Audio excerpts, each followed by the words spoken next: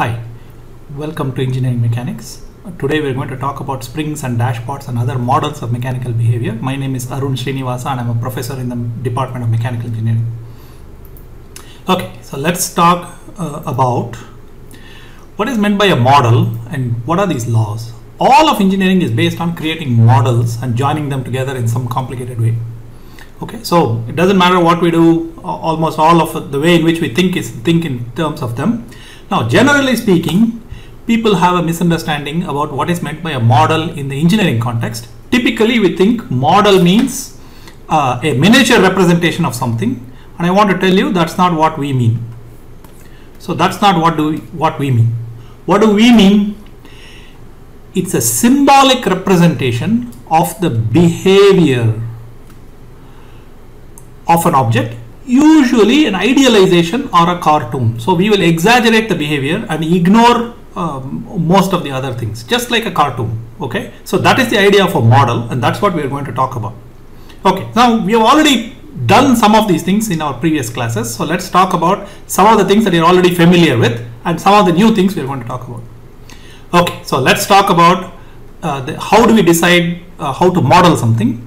It starts out with asking question number one: what behavior do we want to represent? And this is very high in Bloom's taxonomy because we have to be able to identify these kinds of behaviors.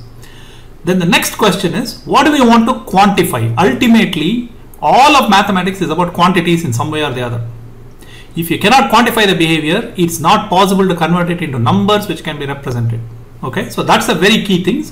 And this quantification is called a degree of freedom, the way in which it can change or something like that, or a state variable, and it's pretty high in Bloom's taxonomy. Question number 3: how does the behavior change with time? That's what we are interested in.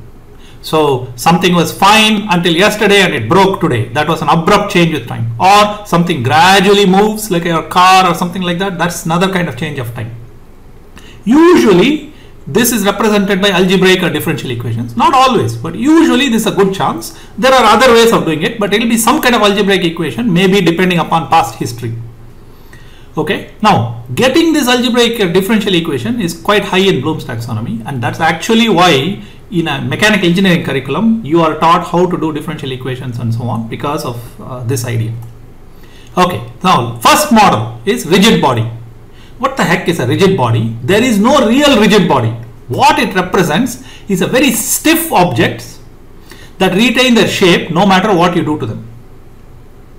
Okay, so they can move about. So here is a rigid body and it can move about this way, that way, this way. So by the way, if it goes this way, it's called swaying. If it goes this way, it's called heaving. And if it goes forward and backward, it's called surging. So those are 3 different ways in which it can move about. And then it has 3 different ways in which it can rotate. If it does like that, it's called pitching. If it does like that, it's called yaw. And if it does like this, it's called roll. So there are 6 different ways in which it can move. 3 of them moving about, 3 of them changing its orientation. Okay, that's how it works. Also, rigid bodies are repositories of linear momentum and angular momentum. We will come back to this at a later stage. So they have 2 properties. One is how they can move. Another one is what can they store. Okay. So we have 3 variables which represent moving up and down, sideways, this, that, and the other. Surge, heave, and sway. And then 3 rotations: roll, pitch, and yaw.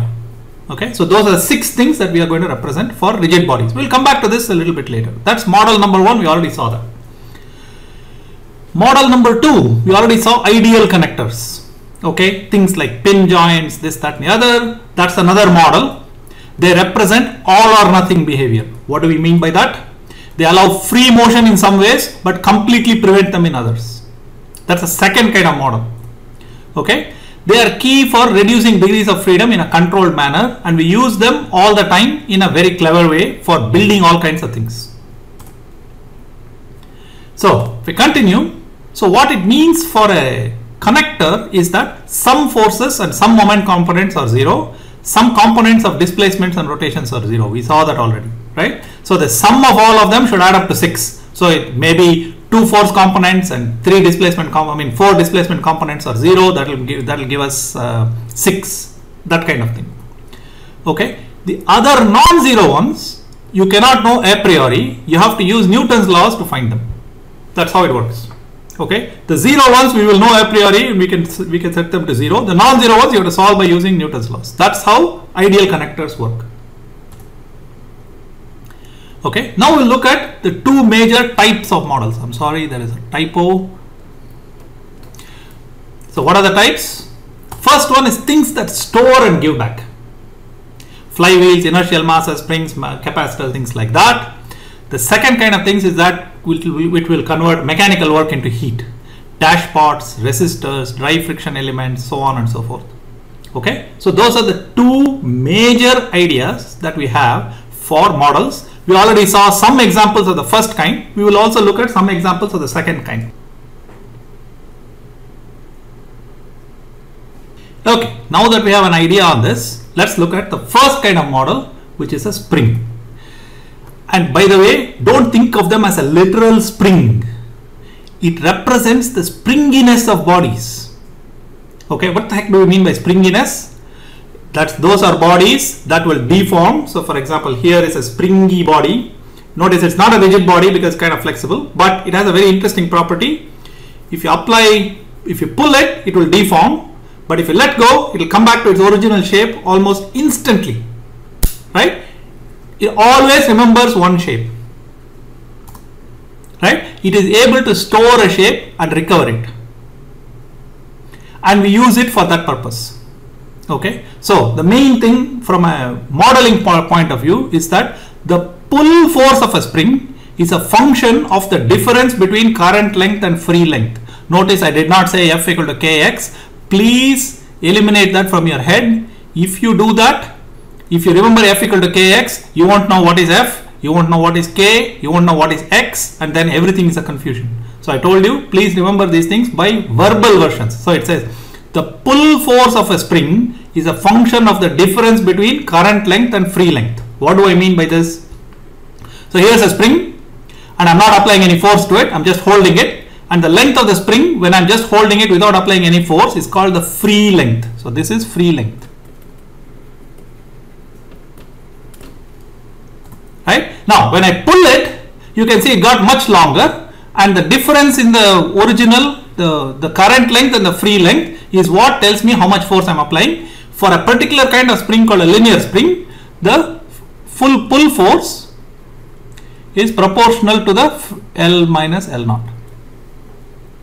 Okay, by the way, notice that we always talk about pull force as if we are pulling.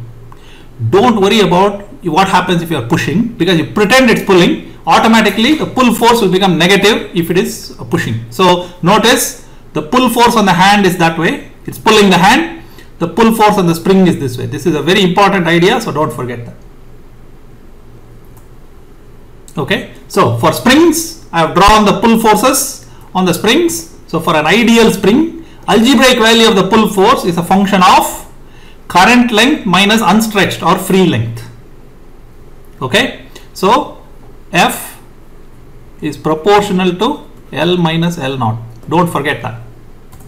Okay, direction of the pull force on the spring is pointing outward. Can you see that? That's that. And it doesn't matter if this number turns out to be negative, I'll still draw the arrow outside and do the other one. Okay, by Newton's third law, the force on my hand, the pull force on my hand will be pointing into the spring. That's how it works. So one thing is pulling out, the other one is pulling that way. So notice everything is written as if it is pulling. Okay, so that's what a spring is.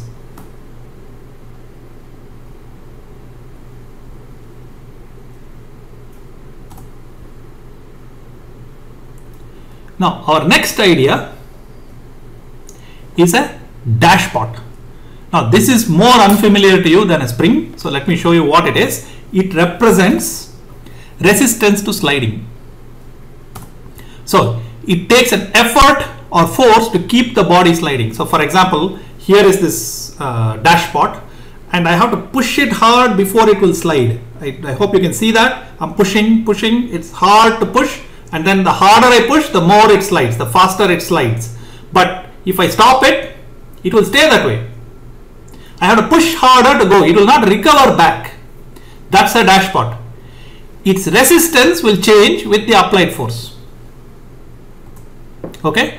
Body slides as long as the force is present. As soon as the force is removed, the sliding stops. That's how it works. That's a dashpot. And in this case, look at the symbol for it. It's a box in which things are sliding, and the idea is the sliding rate, the algebraic value of the pull force, that's this guy, is proportional to the sliding rate. Don't think it's the velocity, because if I take this dashpot and run with it, you will not get any pull force. So even though it has velocity, it has to slide. It is sliding velocity, not just absolute velocity. Okay, that's a very important point. So algebraic value of the pull force is a function of the sliding rate. Direction of pull force on the spring is pointing outward along the dashpot. That's the direction of the pull force. By Newton's third law, directions of pull force on the hand will be opposite and will be pointing into the dashpot. So pretend it's always pulling, and the force is proportional to the sliding rate. If the sliding rate is negative, then the force will be negative. Don't worry about it. That's why I did not say magnitude. I only said algebraic value. Okay. Allow algebra to help you with it. So pretend whenever we are doing a dashpot or a spring, we always pretend it's always pulling. And then we'll let the signs take care of themselves. That's why checking the signs is very, very important. Okay. That's how it works. So you don't have to guess whether it's pulling or pushing. You just pretend it's pulling and let algebra take care of it. Okay, that's a dashpot.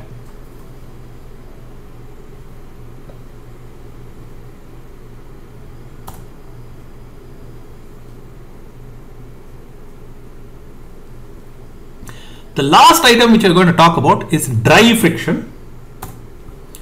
This represents stickiness of objects. Doesn't mean that it's stuck, it just means it's sticky. Okay, sticky objects have dry friction.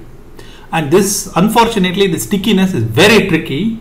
It has some features like a connector and some features that are not quite like a connector. Okay. First thing is, for this, the magnitude of the shearing or sliding force can be anything up to a critical value. Can be anything up to a critical value.